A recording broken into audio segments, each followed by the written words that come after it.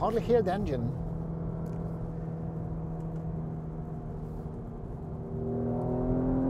Well, that's a little bit better with the sport exhaust, but nevertheless, ooh, cannot really hear the engine, can I? Can I? No. Not as in the 3.6 liter anyway.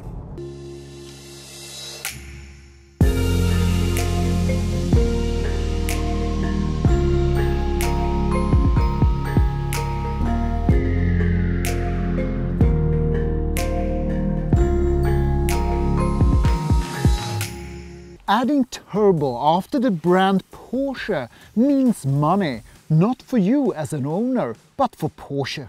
The brand turbo is so unique and at high value for Porsche they couldn't even remove it from the electric vehicles. But the turbo comes with a lot of obligation towards the owners. It needs to be emotional and obviously fast.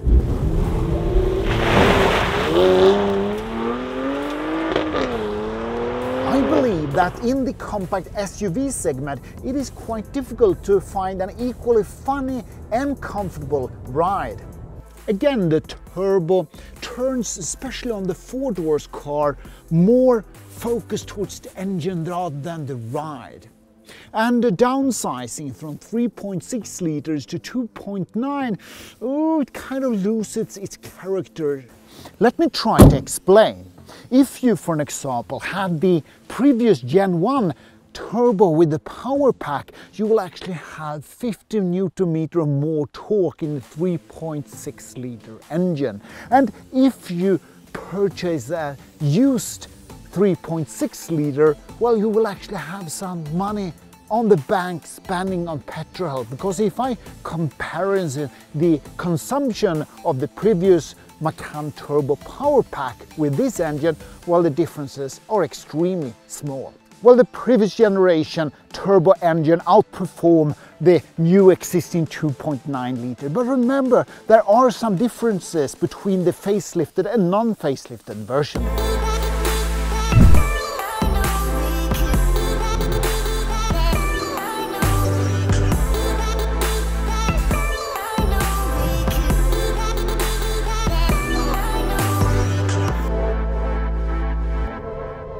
Solid dynamic engine mounts and an updated interior perhaps compensate for the lack of engine character. The chassis on the facelifted version is re-engineered, not perhaps in the geometry, but especially with the selection of material.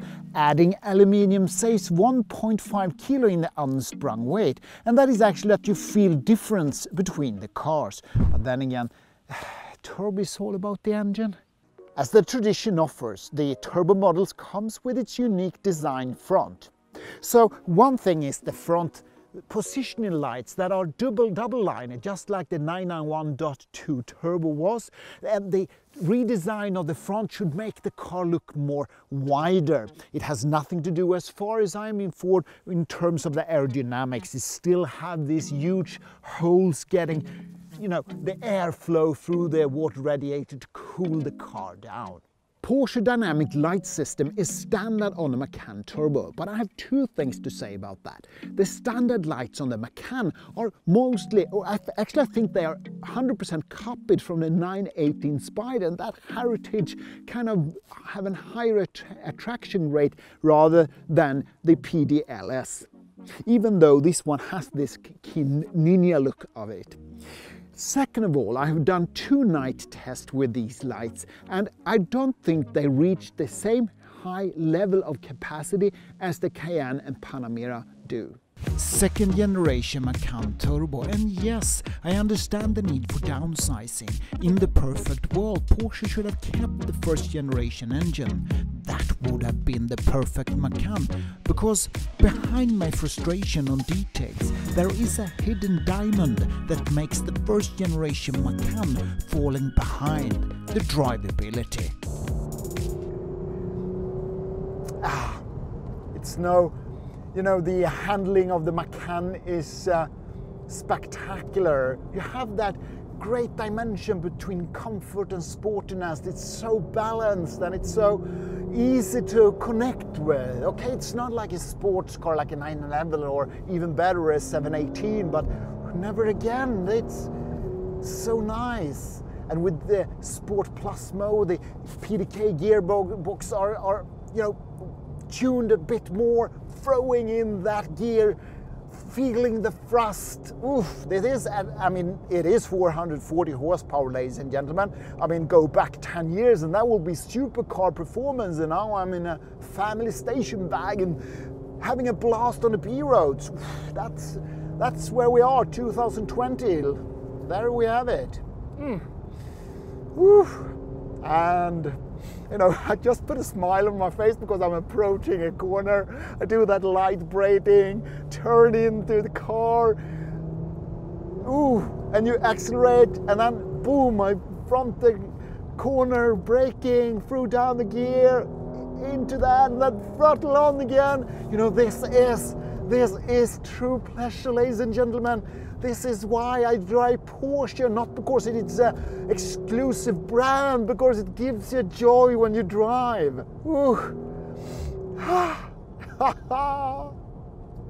Love it. Thank you, Porsche, for giving us these driver's tools.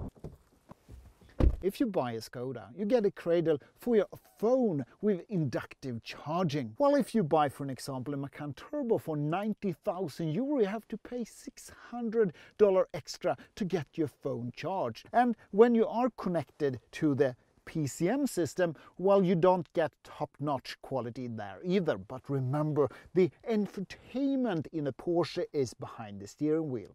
Bose sound system is standard, and remember what I have always said, on the 4 doors Porsche, that's a must-have option, but on the sports car, just waste of money. Someone at Porsche needs to explain to me why the PTV, Porsche Torque Vectoring, is not standard on such a car as the Macan Turbo. It should be. I've also done some thinking about the Manatino switch, or whatever you would like to call this, drive mode selections that we had. With PDK gearbox, I find myself on all Porsche models driving on normal mode or Sport Plus. The Sport mode I occasionally want to have when I have a manual gearbox and just want that rev matching blip functionality. Too many options. The Sport Response button though is quite nice when I just want to pass a car, do a quick acceleration. And by the way, did you know that you could push it again to switch it off if the 30 seconds that it provides is too much and you want to switch it off? When I meet second generation Macan owners, I love to tell them about the braking system. It's rebuilt on the facelifted models of the Macan, and it ended up with composite materials on the brake pedal. And when I show them that it is actual carbon fiber inside the vehicle, they always meet me with a big smile. And if you actually compare the braking between the facelift and a non-facelift version, you will actually feel a difference, more connection to the roads with the facelift version. Also, the Turbo comes with 18 ways sport seats. But to be honest, I think the standard seats are properly made, and I think they are superb. Porsche Macan is the volume car for Porsche, adding the Turbo badge and you get on the top of the range. Would I bought it? Well, looking at the list price, I'd rather select the GTS model. I think that's more value for the money. But depending on your discount, perhaps this could be a wiser choice. If it was my proper earned money, I would look at a used first generation Macan Turbo with performance package.